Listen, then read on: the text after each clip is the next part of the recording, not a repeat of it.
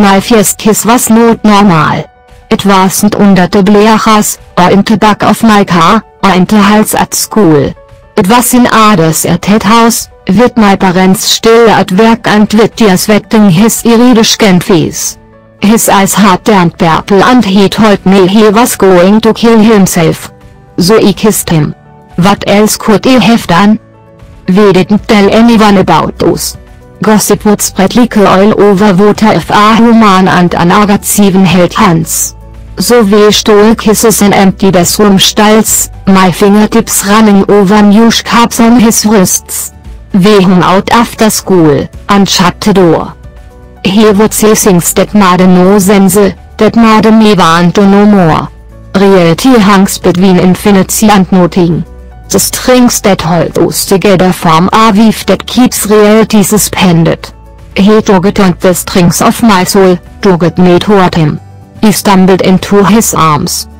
How do you define humanity when an alien race has their own life and morals, their own identity, if it will? When red means calm and blue means excited? How do you define attraction when biology dictates one thing and you do another? My mom would ask why I never had a girlfriend, like all my other friends. I'd recall his quickened breathing and my gaze tracing his vertebrae and my face would flush scarlet. I didn't feel calm at all. It wasn't long before he told me about the angels and the demons connected to him. His body was a puppet and none of them could be masters. But I always saw one face. I always heard one voice. I saw you in the ether, he said, his eyes sky blue. I saw your divinity. It scared me. He told me who I was. I believed him. In our senior year, his personality splintered. Oh has no territory, he informed me, dark green eyes flashing. But I like you too, so it's okay. Of course it was. Not soon thereafter, he dragged me to my car, his intense demeanor more startling. You treat him quite well, he said. I won't worry about you for that. It's only so long you can hide something like this from your parents. His demons reared their heads when my dad said a curve. He taught me how to pop window screens, his speech slipping to a hissing so his yellow eyes started left and right, picking up the light from the moon. His chin shimmered, and old scars stood out his lines through the conditions, like patches of black between stars. Down his forearms. Along his shoulder blades. On the inside of his thighs. He showed his demons that he didn't care who he was. So he showed me his wings. Violence is a socially defined construct, he explained. Humans think anything involving dismemberment is violent. Anything involving blood is violent. Agati don't think that way. Betrayal is violent. Lying is violent. They dismember the soul. The body. Who cares? If I ripped out your eyes and did it with love, you would be grateful and thank me. Sometimes it felt as though he had. And I was. In college, I saw the green of fury, the pink of frustration, the orange of despair. In public he stuck with other agati, not even glancing at me as he walked by. Later in his room he would ramble about the angels and the demons and beg me to help him save his soul. I'd shove him down until his crying changed pitch and his eyes went grey. I was quite the savior that year. If there was anything that the human race could learn, it was that mankind was an idea. The connectivity of consciousness overrode labels. What you were didn't matter. Who you were didn't matter. I could even argue what you did didn't matter either. One night he called an ambulance because he had swallowed a bottle of pills and had second thoughts. On my way to the hospital, I told myself over and over again that I would yell his eyes brown.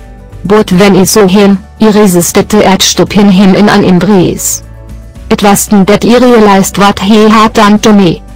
The more I learned about interspecies relations, the more I was surprised that interspecies schools were allowed at all. They were coexistence experiments at best. Controlled prejudice at worst. He joined the protests our second year of college, fighting a fight he didn't even care about. It makes me feel like something matters, he said, Burgundy eyes staring past me. Hearing the yelling and feeling the energy. You just like it anger, I told him. WHO wouldn't. He cracked a smile that brought me back to when he let me peel his clothes off for the first time. Alien shin, shallow scales, warm under my palms. One morning I caught him kneeling in the middle of our clothing strap room, flicking a knife open and closed. Open and closed. He twisted the tip in his spine, blue blood tracing the contours of his shin. I hated his body. This flesh. It's not what I wanted. I wrapped my fingers around his wrist and pulled him toward me. He hissed and after a moment of struggle I had him pinned to the floor, his arms over his head. The knife uselessly scraping the carpet. I love you, I whispered. No you don't, no you don't. Because if it were a lie, he could justify our violence. I kissed his tears, sour, not salty. He grew still and stared beyond me, an empty vessel. He inhaled and blinked now amber eyes. Hey, what's up? I didn't know emotions could give you whiplash. It's one of the things they don't teach you in school, that even with all that is Agati peculiarity, a neural network is still just dead. And it can break down the same way. He crumpled in my grasp, his dust swirling from my moist breath. Do you ever think about shoving your arm down a garbage disposal and flipping the switch? It's a perfectly normal thought. The key is to not act. I shuddered and made his black eyes. He smiled. Maybe I can grind up your arm instead. My good Lord. I don't think it like that. But it doesn't matter. None of it matters. I realized with the flick of his eyes from black to lavender that we were suddenly talking about something else. It matters to me. If the man can transcend, where does that leave the body? Lost and forgotten.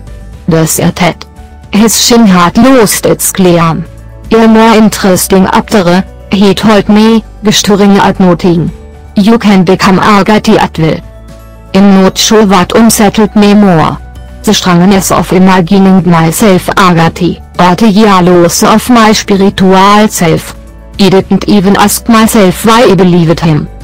We graduated into the chaos of adult unknown. Too many employers didn't want to hire Agati, so many lived in communes. My landlord couldn't know that he stayed with me or we both would have been kicked out. He left at odd hours and I didn't ask where he went. He wouldn't have told me anyway. It took too long for him to admit what was wrong. It's getting harder to pull myself up the strings. I'm becoming too human. Apparently this was an epidemic. A cultural collapse as it will. Humankind had not planned for him to assimilate, at least, I hadn't.